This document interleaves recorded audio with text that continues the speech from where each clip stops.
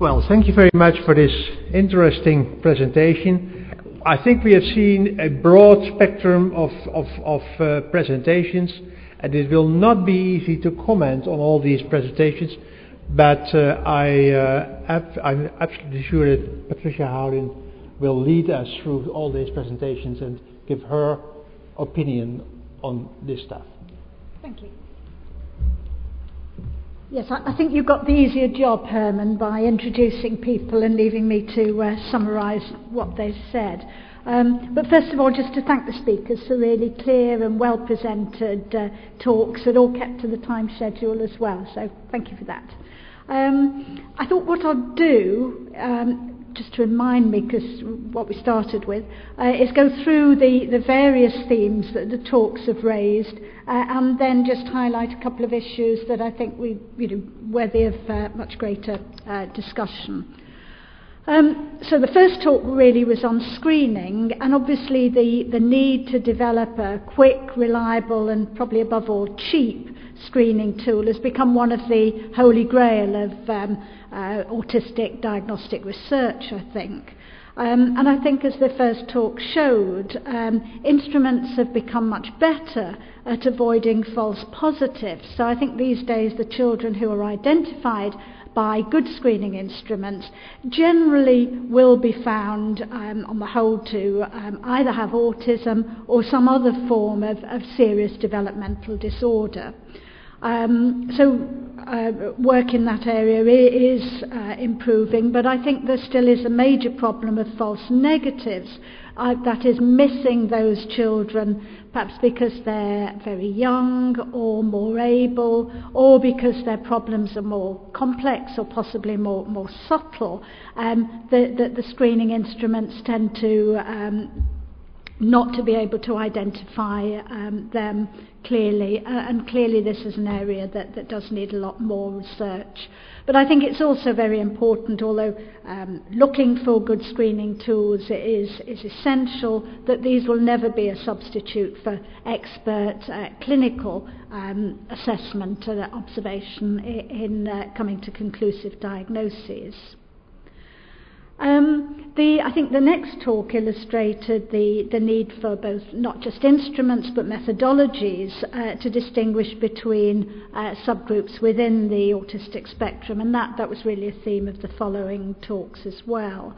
And I think that these various experimental paradigms are illustrating how the subgroups within the autism spectrum do have certain aspects in common in the way in which they function and deal with experimental situations, but nevertheless at the same time they can differ in important ways. And I think this type of experimental work can sometimes sound a bit sort of arcane and a good way of keeping academics in work. But of course these nice distinctions are important to ensure that children are accurately diagnosed, but more importantly that their particular profiles of skills and difficulties are recognised, because this is going to be crucial if they're going to get appropriate educational and intervention support. The talk by Dr. Biscaldi, I think, was also important in illustrating the many similarities between actually not just children with Asperger's syndrome and high-functioning autism, but also many similarities with the lower functioning autism groups as well. And there, I think she illustrated that there are many more similarities than are sometimes suggested, usually on the basis of little empirical evidence. But at the same time, that talk picked out differences in the subgroups, which seem to be specific to them, which again, these findings have important applications for intervention. I thought the other thing that was interesting in that talk was that her findings on the diagnostic process that parents go through really very closely paralleled the findings in a UK study some years ago, which unfortunately is still showing that children, although parents are recognising symptoms early on, professionals may be much slower in doing that. And then moving on to the final talk, I love the hippo. I thought the hippopotamus was fantastic. But actually also using that sort of statistical approach is important, because that tends to get away from these biases that come in when people have their predetermined groups, and then lo and behold find there's differences between them. So really much more sophisticated statistics is important in really trying to tease out whether there's differences. And I think also that talk picked up on an issue that had come out earlier, in that the age of the sample can affect your interpretation of data. And I think, again, that talk and the themes touched on in other talks showing that the importance of trying to identify different predictors of outcome. Past studies have tended to say, well, early language and IQ are reasonable predictors, in that there's some correlation usually between early language and IQ in terms of later outcome. But clearly they don't predict everything, and it's only when you do much more complex analyses that you see the picture is much more complex, and that there are many other factors operating. Okay, so I think that's hopefully a reasonable summary of the various themes that came up. But there's a number of issues that I'd like to raise, and perhaps they might become focus of some of the subsequent discussion.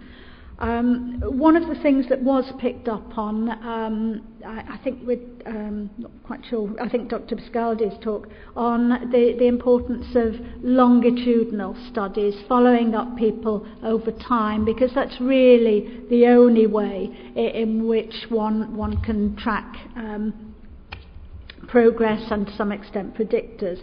I think cross-sectional studies are important, but they aren't a substitute for longitudinal research, because there's always problems in drawing conclusions, say for example about cognitive change or even cognitive decline, if you've got small groups of at different ages. You don't know that the small group at age 5 is actually really very similar to the other small group you've got at age 15. So really, as well as cross-sectional studies, there is a need for longitudinal research, but of course that's much more expensive. You lose subjects, you lose participants along the way, and it's very difficult to get funding for longitudinal studies, but really in many ways there's no substitute for them. The other issue that I'd just from personal perspective wanted to pick up on was the use of the term or the diagnosis of PDD-NOS, because clearly this is used in very different ways in different countries. It's used a lot in the US, but I think certainly Peter Satmari tells me it's used much less in Canada, and he, it's only over his dead body that he will use it, or at least in very exceptional circumstances. It's used very little in the UK, but is used more in other European countries. And of course within the DSM-ICD manuals, it's sort of only allotted a few lines of category that doesn't quite fit with the others.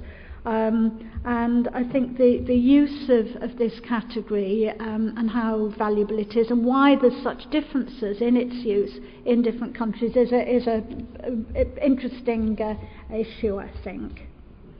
And then finally, Herman, you asked me if I'd comment on whether there was a difference between Asperger's syndrome and high-functioning autism anyway.